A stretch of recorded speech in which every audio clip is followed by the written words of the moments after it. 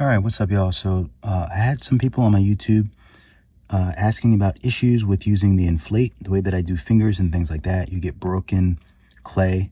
So I'm just going to show you exactly how I do it. So we're going to let's use a different sphere. So let's delete this and just add another sphere, because this sphere is only going to be 6146. The other one, the generic one, is a lot more dense. So we'll just validate this. And we're going to use inflate tool. So when I make fingers, let's turn symmetry off. So I'm using inflate. I don't know where I usually have it. Let's just put it at 50 for this, the intensity, and go like this. So when you bring it up, it is going to start breaking, like it's going to start kind of losing its shape. So here's a second tier here, and then a third tier. And see, it starts to look very granulated and broken. I want to see what it looks like.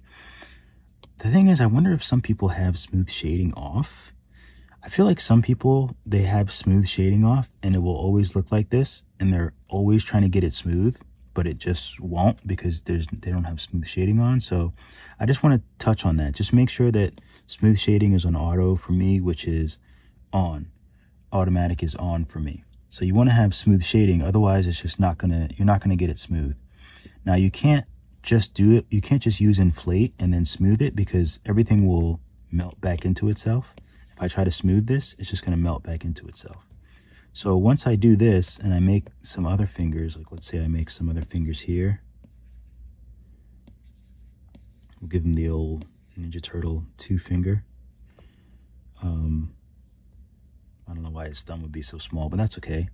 So what I then do is voxel remesh. This is the shortcut down here. So I just voxel remesh around like 200. So that'll like solidify everything. But see how it's blocky? So anytime I voxel remesh something and it's blocky like this, what I do is I go into these settings and I subdivide it. So I subdivide it so that way like there's just more polygons here that will allow it to remesh without having to like stretch. So essentially we just multiplied all of the pieces inside of our clay, and that just makes it easier to stretch. So everything is not so blocky.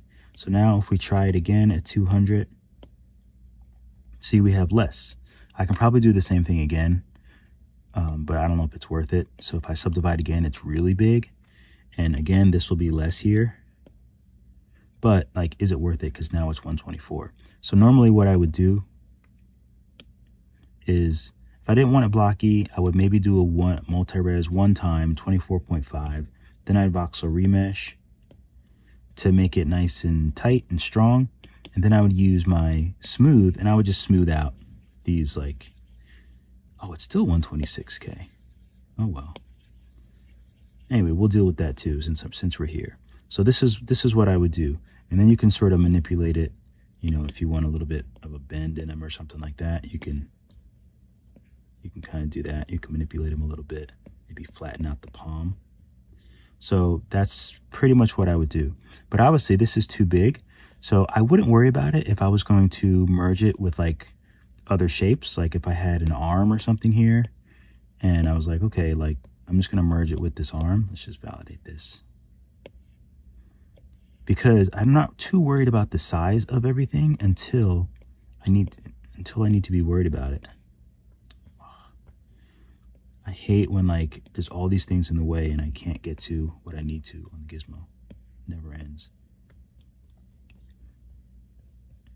Anyway, so like if this was an arm and I was bringing everything together, I wouldn't worry about the size of anything individually. So I would just voxel remesh them together, and then I would continue to, you know, just make it look exactly how I want. You can see it already went down. And then at the very end, once I had all my detail and everything, then I would go ahead and go to misc and decimate and just bring the size down. And you can see like you can't really tell the difference. But if I had to do anything else, add details or something, I wouldn't decimate it. I wouldn't bring it down this low because it's just not going to look good. So you don't want to decimate until the very end of whatever you're doing.